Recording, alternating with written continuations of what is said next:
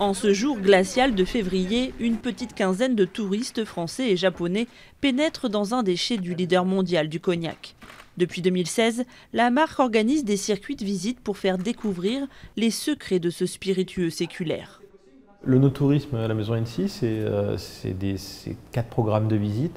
Et on a à peu près 30 000 personnes par an. Énormément de gens qui viennent nous voir découvrent que l'origine du cognac, c'est le raisin, la vigne, donc le vin.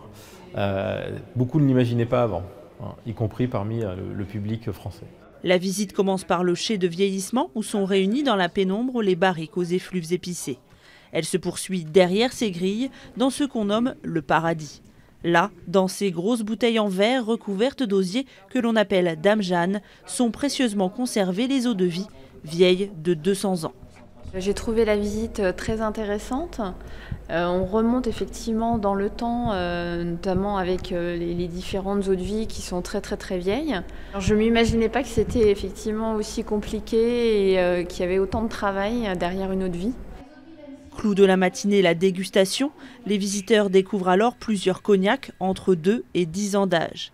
Analyse des couleurs, des arômes et dégustation, sec ou sur glace.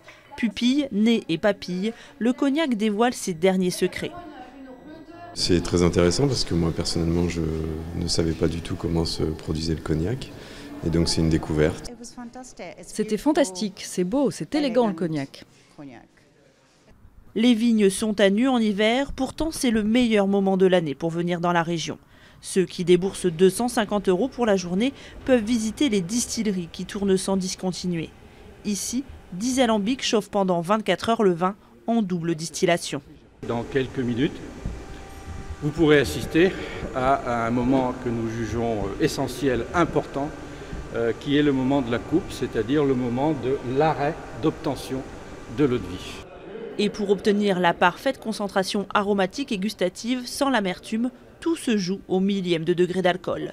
Quand les 59 degrés approchent, les 4 distillateurs sentent, goûtent ce liquide transparent chaque minute et partagent ce moment rare avec les visiteurs.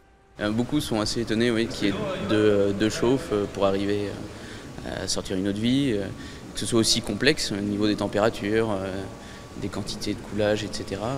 Oui, beaucoup de personnes pensent qu'il y a juste à mettre le vin et qu'on récupère l'eau-de-vie au bout. Donc non, c'est beaucoup plus compliqué que ça. Longtemps boudé en Europe, le cognac revient à la mode depuis quelques années chez les moins de 50 ans, grâce notamment aux artistes américains qui en font la promotion dans leurs clips.